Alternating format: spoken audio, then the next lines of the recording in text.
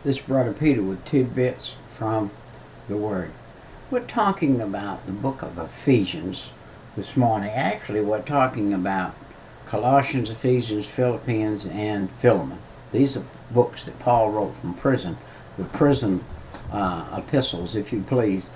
And we're going to look here at some things. Paul talks about the dispensations in the book of there are 5 names in Scripture, he says, about the 5 dispensations. He's telling the Ephesians about these dispensations. By the way, what we're looking at here is we're looking at the things that God wants the children, the new children of God. He wants them, and he's using Paul to write the letter, to know about him and to know about the things that work. Now, you got to remember, we didn't have TV and we didn't have computers. We didn't have all that stuff back in those days. So what had to be done was a person had to, that was studied out, that knew about it, that had the access to study and to know about these things, to be able to pass them on, repeat them, or rewrite them in a manner to where they could be understood. And from the great abyss, or the great Kyrios, or how the earth was shooken up, was all out of shape, and it was covered by water, and God came and spoke the new heavens and the new earth into existence, and he took his hands and divided the water from the water in Genesis. And that was the dispensation of innocence in Genesis chapter 3, when Adam and Eve were put on the earth. They were put on the earth in innocence. They were naked and didn't know it. They were like 2 little boys and girls in a bathtub, 3 years old, and they're splashing each other and throwing a rubber duck and doing things. And it makes no difference to them that they're naked. They have no thought about that.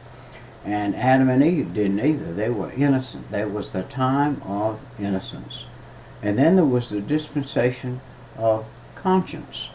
That's where, after they sinned, they became conscious of what they had done, and now they have to live by the skin of their teeth, or the power of their brain, or their thinking of what can I do as a human.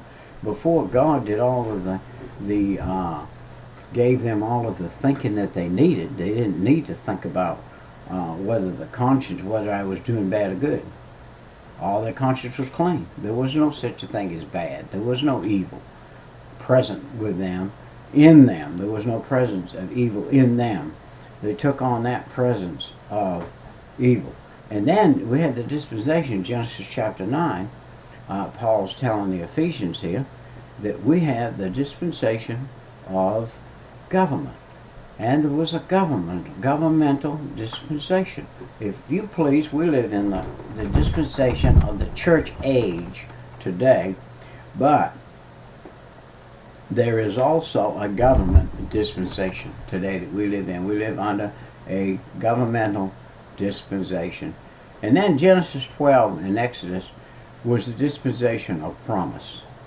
A promise. God promised to take the children of Israel, to bless them throughout their whole entire history of the world.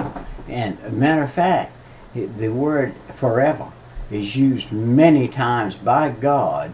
Forever. After your seed, Abraham, forever. After your seed, Isaac, forever. After your seed, Jacob, forever. After your seed, David, forever.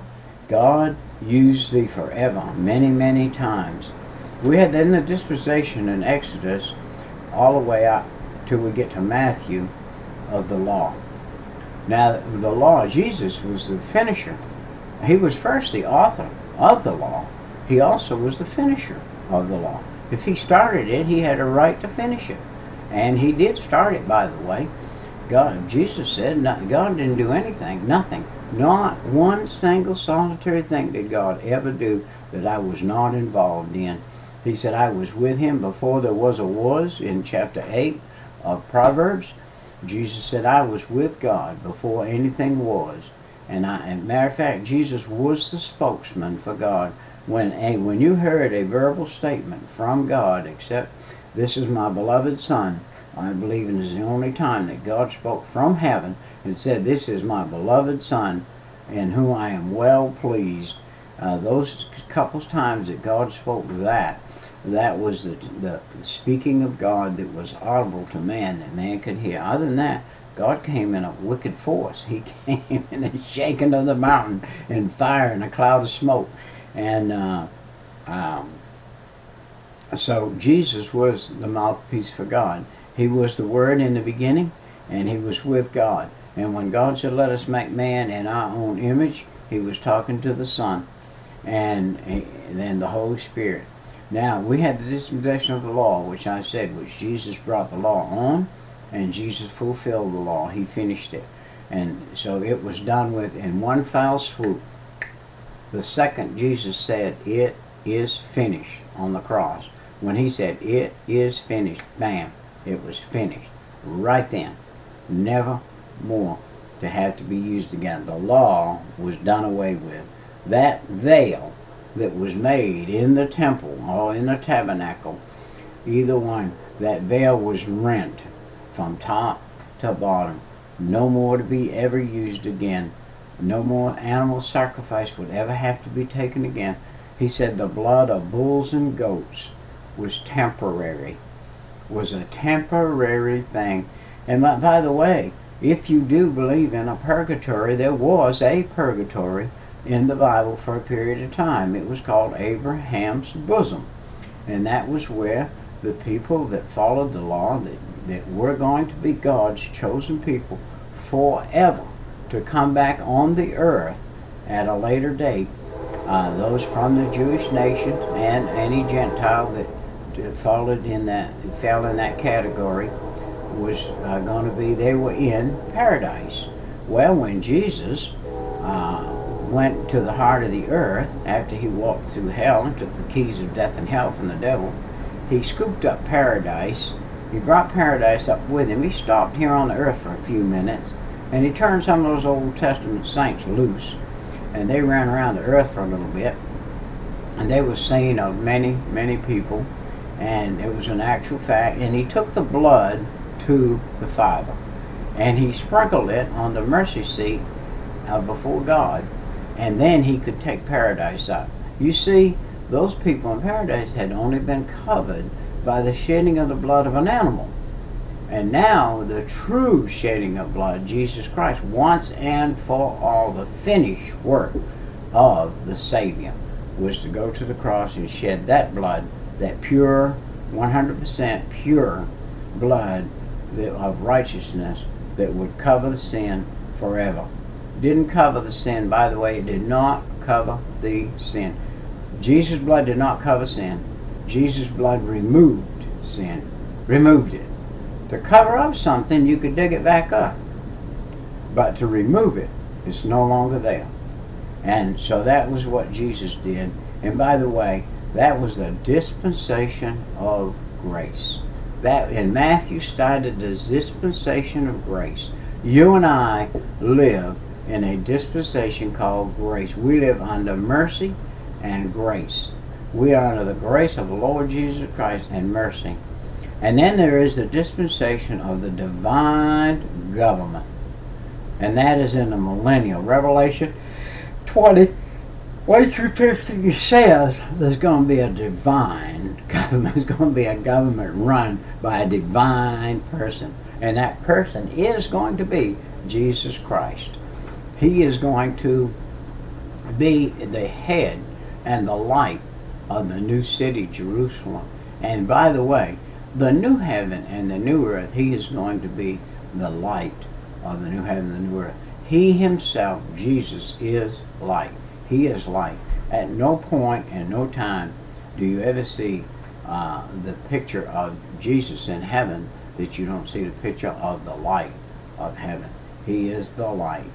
And like I say, and I said before, and he is the one that blessed us. He's the one that chose us. He's the one that redeemed us. He's the one that made us acceptable in the arms and eyes of God, that we can get in, that we can be cradled in the arms of God. By the way, I am cradled today in the arms of God. You say, well, what's happening around you, Pete? What's happening around you, Pete? Do you have some problem, physical problems, other things around you? Oh, yes. Oh yes. If you're a human being, you're going to have those. The thing about it is who's going to carry the load? You're going to let Jesus carry the load, or you're going to try to carry it? If you try to carry it, it won't work. You got to let Jesus carry the load. Let God carry the load, and He'll do it. Let's see what they say. He redeemed us, all right, and He abounded toward us while we were yet sinners. He abounded toward us, and then He made known unto us the mystery of this book, the Bible. You say, well, Brother Peter, you kind of said those things in that last utterance that you did. You said those same things. Well, they need to be said over and over again. You cannot say these things too many times. Do we have a reason to pray? Yes, we do.